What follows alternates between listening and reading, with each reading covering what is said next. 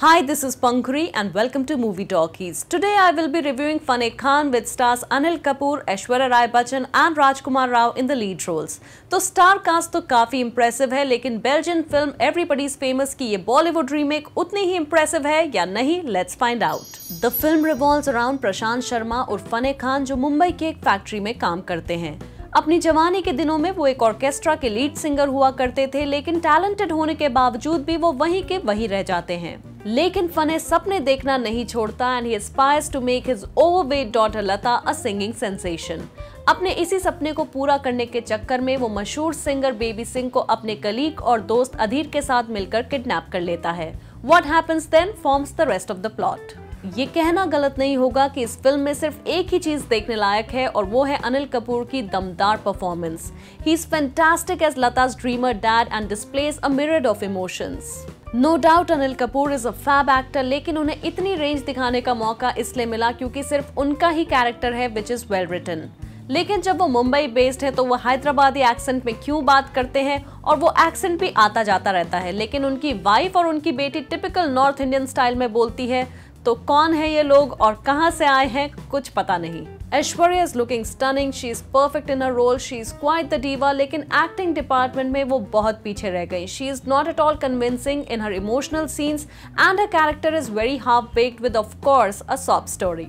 Rajkumar Rao is superb as Anil's timid best friend अधीर, लेकिन उनका ज्यादा रोल नहीं है। His pairing with Aishwarya is very unusual and refreshing, and surprisingly it is the most interesting thing about this whole film, लेकिन उसे explore ही नहीं किया गया। Their love story looked very intriguing, but the makers conveniently sidelined it. Pihu, who's playing Anil Kapoor's daughter, has made an impressive debut, लेकिन उनका character बहुत irritating है। दिव्या दत्ता ने अनिल कपूर की वाइफ का रोल प्ले किया है और हर बार की तरह इस बार भी वो अपनी छाप छोड़ने में कामयाब रही। गिरीश कुलकर्णी ने ऐश्वर्या के मैनेजर का रोल प्ले किया है और वो आंखों में लेंस लगाकर क्या कर रहे थे बस वही जानते हैं। He is looking very creepy. हर कोई सीक्रेट सुपरस्टार का शक्ति कुमार नहीं बन सकता, आफ्टर ऑल उसे आमिर खान ने प्ले किया था। फिल्म सही नोट पे शुरू होती है but it falls flat as it progresses. It's a very boring movie and it's all over the place. इतने सारे डिफरेंट प्लॉट्स एक साथ चल रहे हैं और एक भी आपको बांधे नहीं रखता। The writing is so lazy that it's annoying. The father is plane delusional, वो किसी और दुनिया में कुछ अलग ही अनरियलिस्टिक सपने देख रहा है।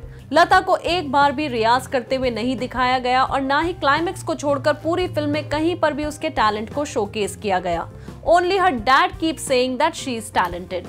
I could not relate or root for Lata at all. इतने नखरे, इतने tantrums when she is not even proved herself. Plus she throws a fit at just about anything. ऐसे कौन करता है? Aishwarya gets comfortable too soon with her kidnappers. बिल्कुल chill मार के घर बसा लेती है। That she suffers from Stockholm syndrome वो तो है ही। ऑल्सो इतनी बड़ी स्टार गायब हो जाती है और पुलिस सिर्फ उसके फोन की करंट लोकेशन चेक करती है, ये नहीं देखती कि उससे पहले वो कहाँ थी।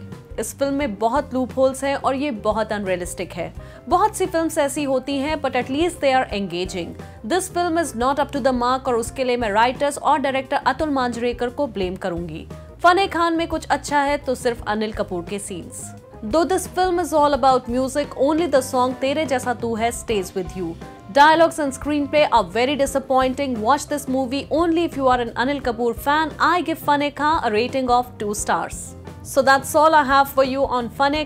Karwa's review is coming up next, so stay tuned to Movie Talkies and do not forget to subscribe.